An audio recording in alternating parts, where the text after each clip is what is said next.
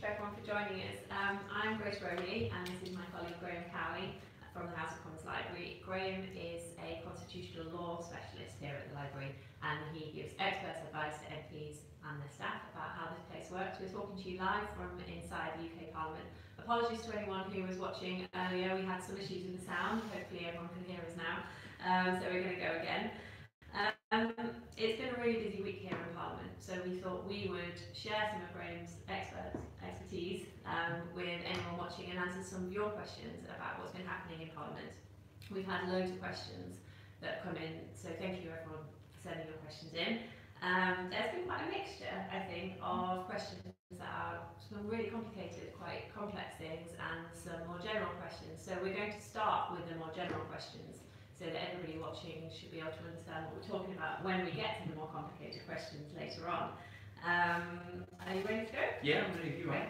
So we'll start with what I hope is something you can answer. Could you tell us, Graeme, what is prorogation? So, a parliament can last for up to 5 years under the terms of the Fixed Term Parliaments Act. But within that, you don't just have Parliament continuously sitting dealing with all business for the whole 5 years. It's subdivided into what we call parliamentary sessions. Like a term. Like a term, if you like.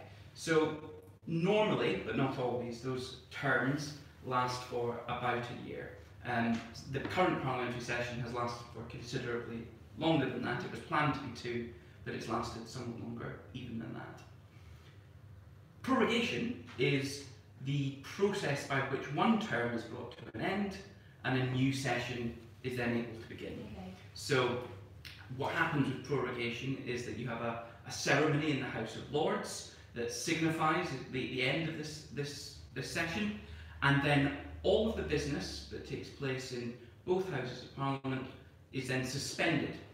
Some of it can be carried over by special arrangements, but otherwise business is lost and you start fresh with your new session. So when you say business, what do you mean? So business, let's say a bill is in the middle of going through Parliament, let's say it's not completed its stages yet. You would need to make special arrangements for that to be carried over into the next session. But in that period of prorogation, so the time between the closing of one session and the starting of a new one, parliamentary business can't be carried on. So let's talk about select committees, for example. They can't hold evidence sessions during that period. They wouldn't be formal evidence sessions because they wouldn't be proceedings. They wouldn't be able to take new decisions about whether to publish a report, for example. In normal times, that's not a big deal. Prorogation usually only lasts 3 to 4 days, sometimes slightly longer, but not usually much longer than that. So it's basically a weekend. It doesn't make a great deal of difference to how they do their business. When it's a longer period, that obviously affects what Parliament can do. It means that neither house can sit. You can't debate and scrutinise the government's activities on the floor of the House of Commons. You know, if we talk in the context of Brexit, things like scrutiny of preparations for the event of a no deal or indeed for a deal, those things can't be conducted in the same way as they are at the moment. Okay. And in terms of the constituency work that MPs do, if I have an issue and I want to speak to my MP during prorogation, is she available to me? Your MP is your MP until it's no longer your MP. Okay. So when you're elected as a Member of Parliament, you're then a member for that entire Parliament, not just for a session. So until Parliament is dissolved for a new election, your MP can do any casework that they were doing before.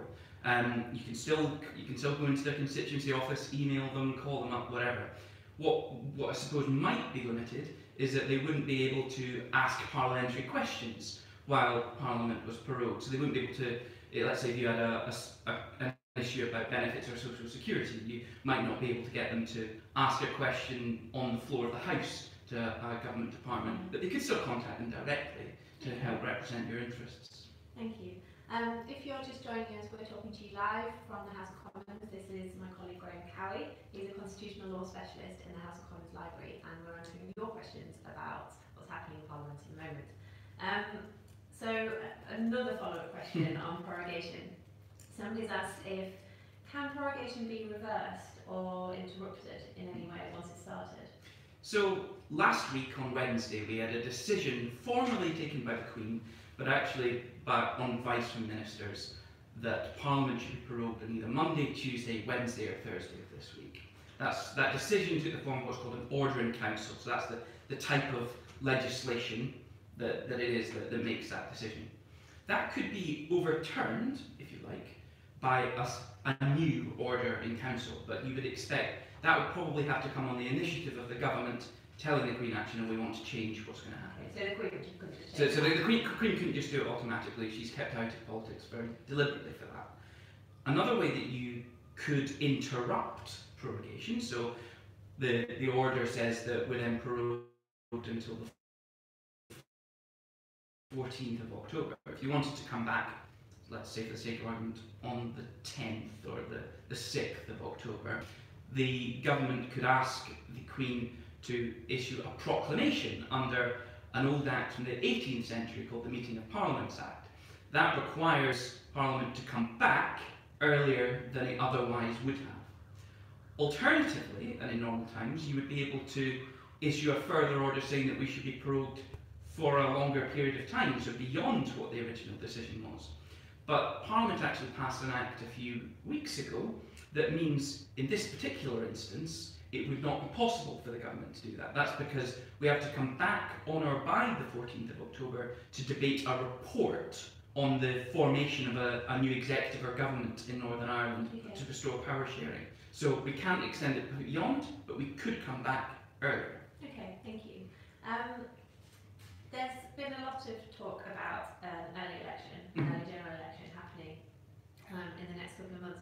Could you talk us through what the rules are for an early general election and what would have to happen for one to take place? So, by default, because of the Fixed Term Parliaments Act, which was passed in 2011, the UK has general elections every 5 years. The next general election always takes place on the first Thursday in May, 5 years forward from the last election. However, there is also provision in that Act for holding an early general election. There might be good reasons for wanting to do that. If something in Parliament needs to be resolved, say there's some sort of impasse, then we might have an early general election. If you go back to 2017, that's a good example of one of the routes that you can have for that. So Theresa May's government tabled a motion in the House of Commons that there shall be an early parliamentary general election. She said, before the vote, this is when I want to hold it. Notice the motion itself doesn't say when you hold it, but you then get a chance to vote on that. Now, 2/3 of the total of the House of Commons has to vote in favour of that, so that's 434 MPs have to vote in favour. It's not enough for a simple majority. And then if that passes, then a general election is triggered. The date of the poll is set by a proclamation on the advice of the Prime Minister. The Prime Minister recommends the date, and then you have to jump forward 25 days from dissolution, working days from dissolution, before the election can take place. So that's one of the routes. And just to be clear, dissolution means the kind of dissolution is, yes, it's when the entire Parliament, like the Parliament has been cut short, it's come to an end, MPs cease to be MPs, we're into the election period. Okay. So that's one way that you can have an early general election. Notice that the Prime Minister gets effectively to set the election date. The other way is via a vote of no confidence route. So we assume it would be the leader of the opposition would table a motion of no confidence. The House of Commons would then vote on that. If it passes by a simple majority, then at midnight, a 14-day period starts, so the clock starts ticking for 14 days. In that 14 days, one of three things could happen. Firstly, the government might regain the confidence of the House, so it might pass a motion of confidence in itself, saying that we've managed to regain. That might be they make some sort of political concession to the MPs who voted against them. They've got to change something. In reality, you would think they would have to change something. Alternatively, if it was clear that a new government could be formed, then that government might be formed and then bring forward that motion that this House has confidence in Her Majesty's government. So they could then, if you like, cancel the election from being triggered. Or, if neither of those things happen, the third thing, the 14 days expires. At that point, an early general election is triggered. You have to have proclamation set on the recommendation of the Prime Minister, who then sets the election date. Notice that second route takes slightly longer because of that 14 days. So the election would have to happen later than would otherwise be the case. But at that point, that's when the 25 working Yeah, day period it would only, in both cases, the 25 working days can only be triggered, if you like, after a proclamation's been made and Parliament dissolves. Okay.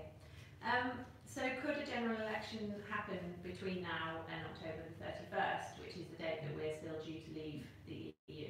So, in theory, yes. There was obviously a vote earlier this week about whether there should be an early general election. There were more MPs who voted in favour of that than voted against, but they didn't meet the necessary 2/3 threshold.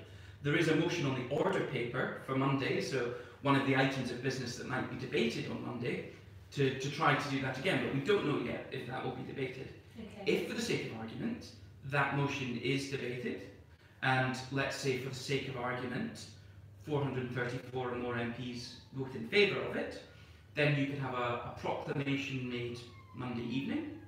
You would then have potentially dissolution as early as the beginning of Tuesday, and then the 25 working days would carry forward. That would mean that a general election polling day would take place on the 15th of October. That's Tuesday. Okay, so we'll know on Monday whether or not that motion will be moved. Yes. Okay, interesting. If you're just joining us, we're talking to you live from inside the House of Commons. This is Graeme Cowie. He's a constitutional law expert in the House of Commons Library, and we're answering your questions. It is kind of a follow-on from what we were just talking about. But could you talk a little bit about how governments are formed and the different routes that government can? So I suppose there are two different ways that governments might form. Often you'll find that after a general election, if, let's say, the opposition wins a majority or very obviously is the best placed to form a government, the incumbent will go to the Queen, the incumbent Prime Minister will go to the Queen, offer their resignation, and then the other person will be invited to form a government. That's usually based on the mandate that the electorate has given them. The other way that you might have a change of government, though, is during a parliament. So if, for whatever reason, it becomes clear that the current government no longer commands the confidence of the House, but that, for whatever political reason, an alternative government could be formed that could effectively govern, that could command the confidence of the House. That's more unusual, mainly because of the way that the arithmetic is usually quite hard to add up to get all of the opposition parties to work together as one in order to do that. But it can happen. And the expectation would be that once a Prime Minister has lost the confidence of the House, and it's clear that someone else is better placed than them, that they should resign and allow that to happen. Okay, thank you. Could you talk to us, what is the Ben-Burt bill, which is passing through, I think it's in the House of Lords at the moment, this afternoon. Yes. What is this bill actually seeking to do, and what would happen if it passes? So, in order to explain what the Ben-Burt bill does, it would be useful to put in context what happened the last time a similar bill came forward back in April. So the Cooper-Letwin bill essentially instructed the then Prime Minister, Theresa May, to ask for an extension of Article 50, to delay the UK's exit from the European Union. The reason that bill was brought forward is because a lot of MPs don't want the UK to leave without a deal, and there wouldn't have been, in their view, enough time at that point in time to be able to get a deal over the line. There are obviously others who don't want Brexit to happen at all. They may have also wanted to extend Article 50. Normally, asking for an extension would be something that the Prime Minister could have full discretion about. They would decide for themselves whether they would do that, and they would then negotiate with the European Council, try and get a unanimous decision to agree to that. What Parliament's doing with the Ben-Burt bill is to try to find a way to compel the Prime Minister to ask for an extension and to agree to an extension in certain circumstances. So it gives him until, assuming it becomes a law, it gives him until the 19th of October either to get parliamentary approval for a deal, to get parliamentary approval for leaving without a deal, or if he hasn't done either of those things, he then has to ask for a further 4-month extension to the end of January 2020. Now, That's just the beginning. You then have to rely on the European Council saying, yeah, we want to grant you an extension. So if they offer an extension to the 31st of January, then this bill says that the Prime Minister legally must, agree to that extension. It actually says the letter that you would have to write to ask for the extension, but also you would have to agree to that extension. If they offered a shorter or a longer extension, then the Prime Minister has two choices. Either he can just agree to it. It perhaps seems unlikely in the current circumstances that the current Prime Minister would willingly agree to an extension in those circumstances. Or he has to go back to the House of Commons and ask it, do you want this extension, yes or no? And if the House of Commons says, yes, we want that extension, then the Prime Minister has to go and agree to it. If it doesn't decide to say yes, then the Prime Minister is free to decide what he wants to do next. He could agree to an extension, he could reject it. Okay. And what happens if the European Council don't offer an extension? So it's important to remember that extensions can only happen by unanimity. It's not something the UK can demand of the European Council. All 27 of the other member states would have to agree, not just that there should be an extension, but how long it should be and what the terms should be. And then the UK would have to decide whether to agree or not agree to it. Okay, thank you. If you're just joining us, we're talking to you live from the House of Commons. This is my colleague Graeme Cowie. I think we've got time for one more question. He's answering your questions about what's happening in Parliament at the moment. Could you just to go back to prorogation then? Is there time, if prorogation is happening, does that affect the no confidence route to a general election? Does that kind of eat up that 14-day period that you talked about? So the decision has already been taken to prorogue Parliament at some point next week. Let's say, for the sake of argument, on Monday we get a vote of no confidence. Even if that passes, that doesn't stop prorogation from happening. You would still need a decision of the government to overturn that. So you might find that passes and then straight away Parliament's not sitting for the next 13, 14 days. That obviously then means that MPs won't be able to sit in the House of Commons to debate or pass motions that might indicate whether an alternative government can be formed, for example. That might make it more difficult for them then to avoid an early general election by coming up with an alternative government. They might find other ways of communicating that, saying, you know, a letter to the Times, X number of people, MPs would have confidence in a different Prime Minister, but formal proceedings wouldn't be able to happen. That would be within the gift of the government. Okay, thank you so much. That's all the time that we have now for your questions, so I'm really sorry if we haven't got to your question yet. What we'll do is go through each one on Twitter, and where we can, we'll write to you with an answer or point you in the direction of some research that will help you find that answer. If you want to find out more about the House of Commons Library, you can follow us on Twitter at Commons Library, or you can visit commonslibrary.parliament.uk, where we publish all of our impartial research about lots of things, not just Brexit. And you can even sign up to get email alerts with our research about the topics that you're interested in. So thank you so much for watching, and thank you very much, Graeme. Bye. Bye.